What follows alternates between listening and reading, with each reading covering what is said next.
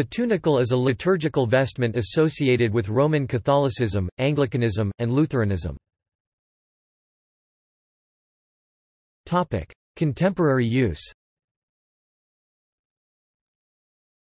For a description of the tunicle, see dalmatic, the vestment with which it became identical in form, although earlier editions of the Ceremoniale Episcoporum indicated that it should have narrower sleeves.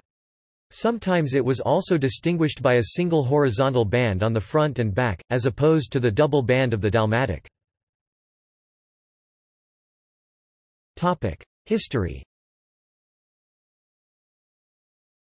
In Rome, subdeacons had begun to wear the tunicle by the 6th century, but Pope Gregory I made them return to the use of the chasuble. They began to use the tunicle again in the 9th century, a time when it was also worn by acolytes, a custom that was widespread until the late Middle Ages and can still occasionally be found in some Anglican churches for acolytes and crucifers.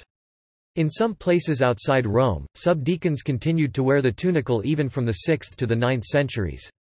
The ceremony by which the bishop put a tunicle on a subdeacon whom he ordained began in the 12th century, but did not become common until the 14th. Roman deacons once wore the tunicle under the dalmatic, and the tunicle was part of the liturgical vestments of other dignitaries also. In the 12th century it became customary for bishops to wear both a tunicle and a dalmatic as part of their pontifical vestments. Previously they had worn one or the other. Earlier editions of the Ceremoniale Episcoporum made the wearing of both obligatory at a pontifical high mass, but the present edition speaks only of the dalmatic.